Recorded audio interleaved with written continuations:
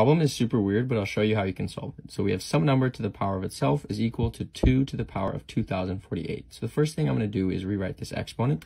So I'm going to rewrite it as 2 to the power of 2 times 1024.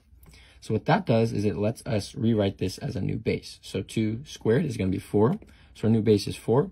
We still have a 1024 as our exponent. So now I'm going to keep repeating this process. So I'm going to rewrite it as 4 to the power of 2 times 512. So our new base is just going to be 4 squared. So we have 16 to the power of 512.